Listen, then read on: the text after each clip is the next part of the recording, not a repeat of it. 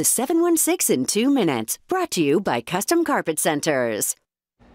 Good morning, everyone. I'm Chief Meteorologist Aaron Mankowski with your Tuesday weather forecast. You're going to find temperatures in the mid-60s this morning with partly to mostly cloudy skies. Upper 70s by noontime with a mix of sun and clouds. Partly sunny and warm this afternoon. Temperatures topping out in the low 80s. Aaron, thank you. Let's take you through the 716 in 2 minutes. City of Tonawanda police are asking for your help finding this missing teenager. Police say Natasha Reese was last seen Sunday around 6 p.m. She's about 5'4" with brown hair that has blonde streaks.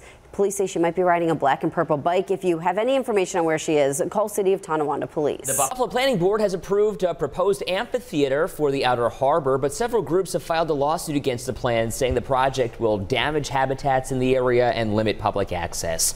They also claim the project did not go through due process. This now goes to the Buffalo Common Council for final approval. And the Great Pumpkin Farm in Clarence is kicking off its 26th annual Fall Festival Saturday. It runs weekends through October 31st from 10 till dusk. The Great Pumpkin Farm is also open to visit weekdays, but doesn't have rides and special events then. That's the 716 for you in 2 minutes. Thanks for being with us on this Tuesday. The next update available for you later today and always on WKBW.com.